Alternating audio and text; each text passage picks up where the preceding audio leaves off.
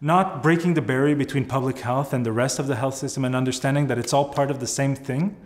Not doing that will make our health systems unsustainable by 2050, 2060, which actually means that universal health care coverage that we have in many countries today in Europe will not be a reality. It will simply and utterly be impossible to continue to provide everything for everyone.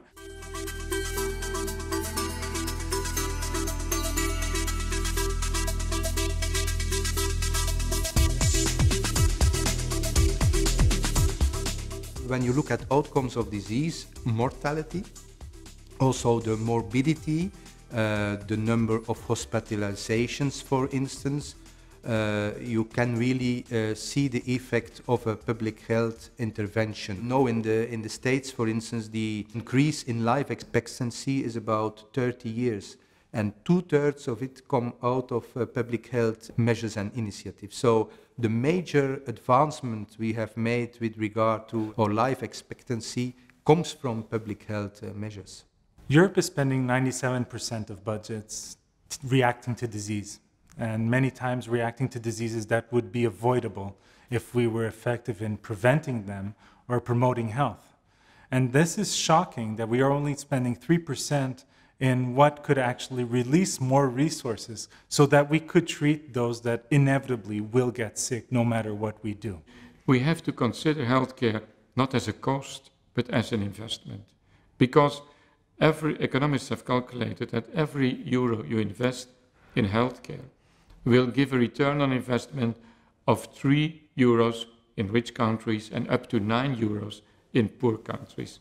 The truth is, public health is not incentivized in any way.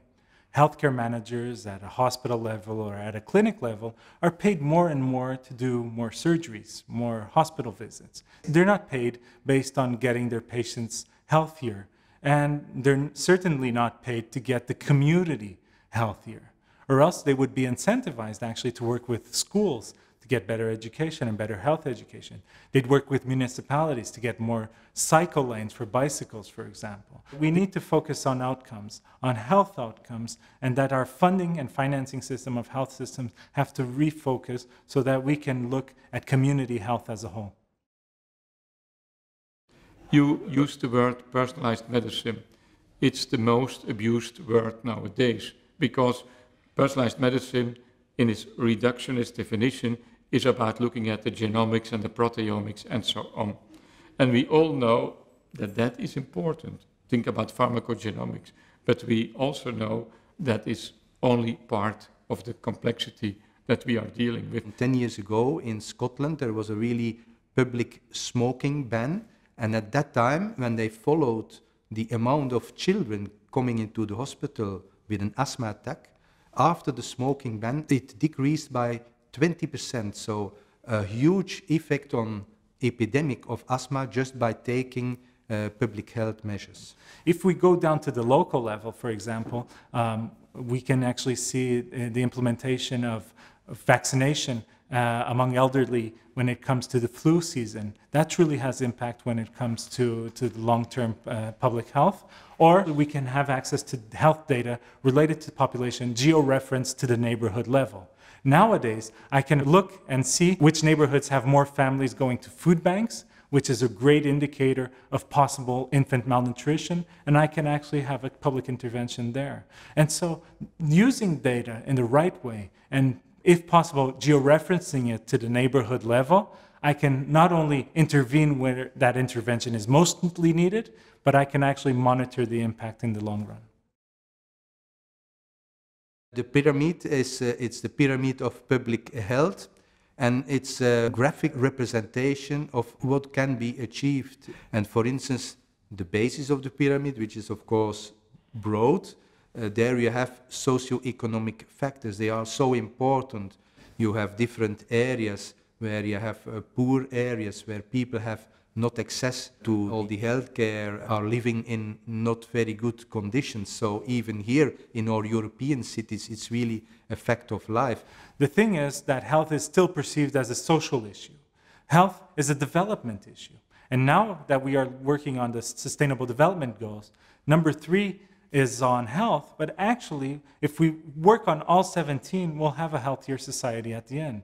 But the other way around also plays out. If we have a healthier society, we'll reach the 17 Sustainable Development Goals by 2030 much quicker.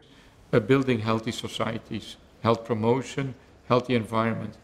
In this city, actually, we are switching from a center of the city that's full of cars to a center of the city that will be full of pedestrians and cycling people.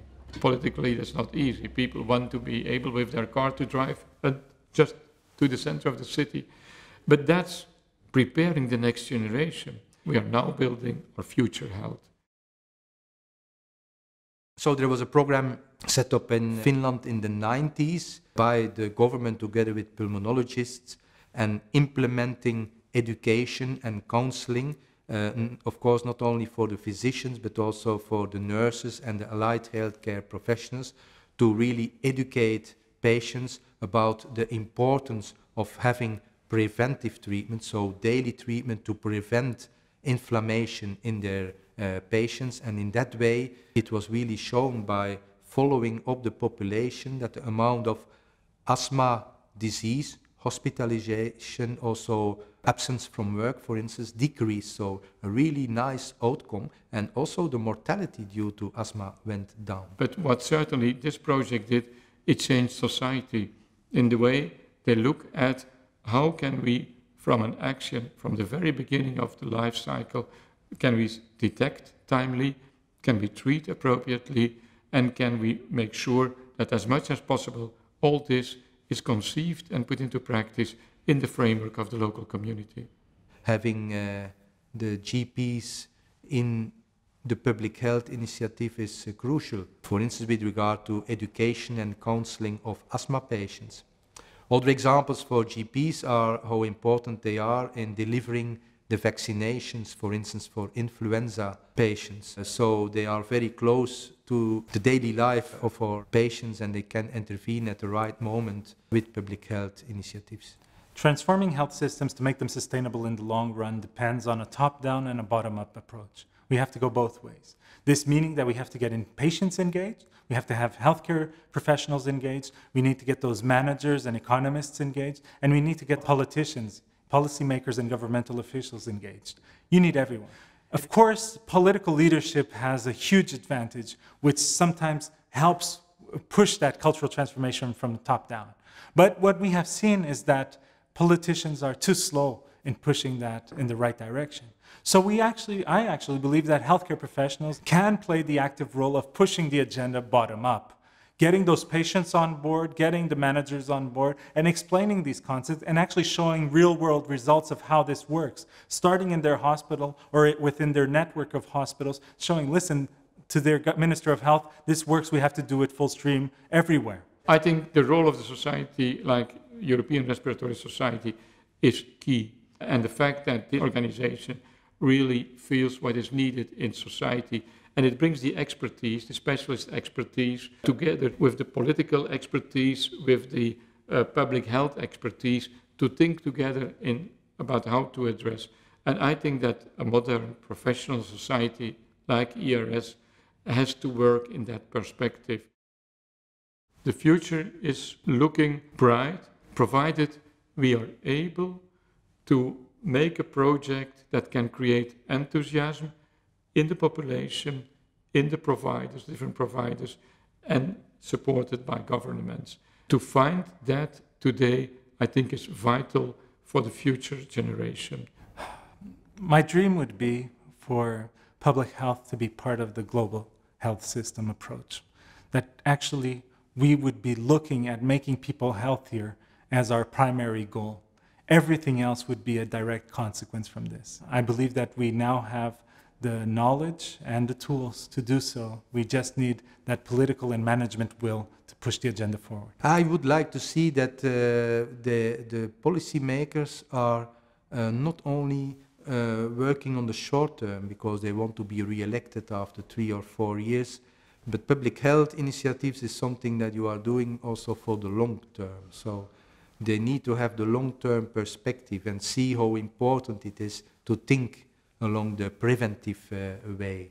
For things that will happen in our young people within 20, 30, 40 years, you have to take measures now. And we have, as scientists, to convince the policymakers that they have to do it. So we can help in delivering the science, but they should do the interventions.